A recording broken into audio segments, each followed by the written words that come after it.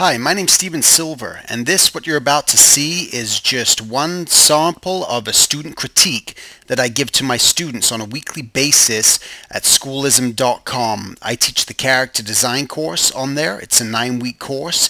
Each week what you do is you get to watch videos that I've put together. They run anywhere from an hour and a half to 2 hours long. You will get your homework assignment at the end of the week. You do it, you turn it in the next week, and I go over it just like this with video and audio capture as I'm going over your work just one-on-one. So it's so much better sometimes than being there live with you, because I can really focus all my attention and we cover everything. We're discussing anything from the concept of design to understanding drawing concepts to understanding turnarounds, doing cleanup, construction, you name it, anything involved in character design, because that's what I do, I cover in this course. My next course is coming up. Around every 10 weeks I start a new semester. My next semester is starting in April, and then the following 9 weeks after that I'll have another semester starting. So all you have to do is go to schoolism.com, go to courses and lessons, and you'll see character design by Steven Silver. You can sign up there. Space is limited, so be sure to sign up when you get the chance, and I hope to see you in the classroom. Thanks. I think the one thing that we're missing on the side view, I think it's just feeling a little, cramped. I almost kind of feel like we have this shape and his armor feels so big that I feel like we're just kind of missing just a little bit of, that sort of bulkiness, within that. And then you have his legs, make sure that you sort of keep him skinny through there. And then this arm, I like, the arms and everything looks good that you have going on, pulling that back just a bit. I almost feel like, it's almost like getting this drawing, flushing it in, real sort of, roughly through here.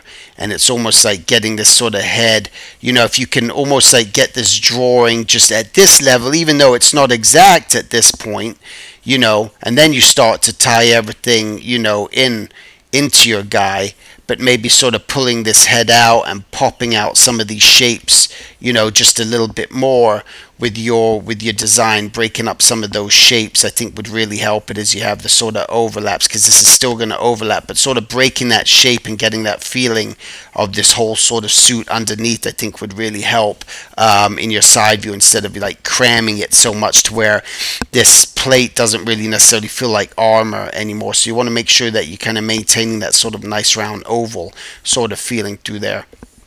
And then the back 3/4 view, I think just the biggest thing that's sort of missing is just the feeling of that sort of back 3/4 view, where you just kind of want to try to follow that shape just a little bit more.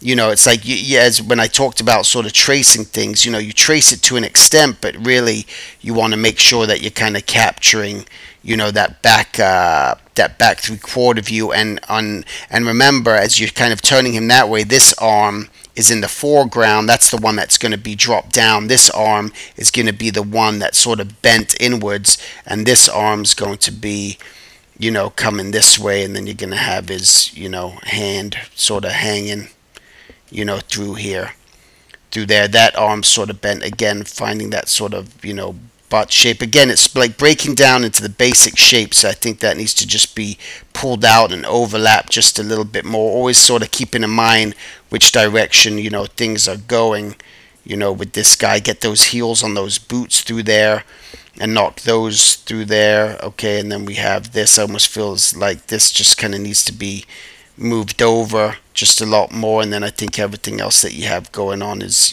fine. Maybe you'll show a bit of his ear, underneath that hat. Remember to sort of just kind of draw through your shapes, and I almost feel like it needs to kind of maybe do something like this, on the sort of back of the shape of the hat, again, sort of taking that front 3/4 view aspect of this guy. So let me lose that design. So here you can kind of see how I'm just kind of following this arc and just more of the perspective of the body, so it's sort of really helpful just again to always be practicing this, and like drawing people, and again thinking about the perspective, thinking about the sort of box shape that someone would be in. you know, if I have this box shape through here,